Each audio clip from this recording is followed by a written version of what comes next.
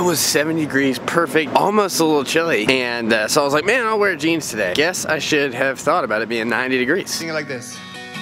Life is short, I wanna live it well. One life, one story to tell. I love this line that says, future you is just an exaggerated version of current you. So the plus side is, if you're a generous person now already, you're probably gonna just be more generous in the future, which is cool. But if you're a grumpy person now and you're always getting agitated or frustrated, you're most likely gonna just be more of that kind of person. A little bit grumpier next year. It's Thursday, exciting part of the week because a lot of my friends at work are getting back from vacation. So we thought about doing something special and going to Hall's Pizza for lunch. They called me, I was finishing up a meeting somewhere else, and they were like, yeah, we'll wait for you. As I'm driving to the church, they're like, hey, we just left, so why don't you just meet us down there? So they also left out Jake Garrett, who is also back from vacation. So Jake is about to show up, and we're gonna drive down to Hall's. There he is, the man himself.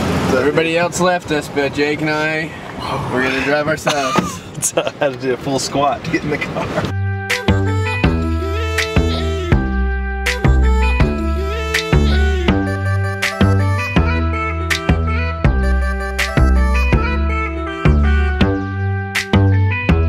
I got a meeting at Serve from across from the church, the coffee shop, and this morning it was 70 degrees, perfect, almost a little chilly. So I was like, man, I'll wear jeans today. I guess I should have thought about it being 90 degrees. At least probably should rethought walking over to Serve. I love the microphone, it's up. See you, Caleb, great coffee. See you, bro.